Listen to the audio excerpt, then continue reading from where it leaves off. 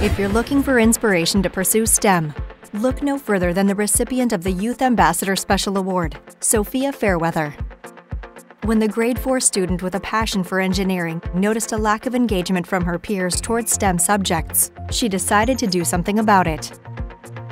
I think it's cool, and I'm pretty sure that other kids out there think it's really cool, but they don't see a lot of other kids and women. They don't know if there's anyone else out there that is interested in what they're interested in. So when they're in grade 1, they just give up, and they're just like, that's a weird idea, so I'm just gonna give up and I'm not gonna do it anymore. Startup by Sophia has created numerous communication platforms for girls to interact, ask questions, and develop answers to STEM problems.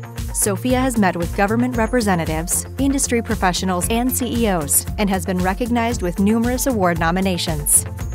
It makes me feel happy is because I see them, they're really excited, and they're just like, whoa, if she can do it at this age, maybe I can do it at this age. So the kids, I said, don't let the barriers let you down, is because that was the best advice that I ever got. The 2017 ASTech Youth Ambassador Special Award, Sophia Fairweather.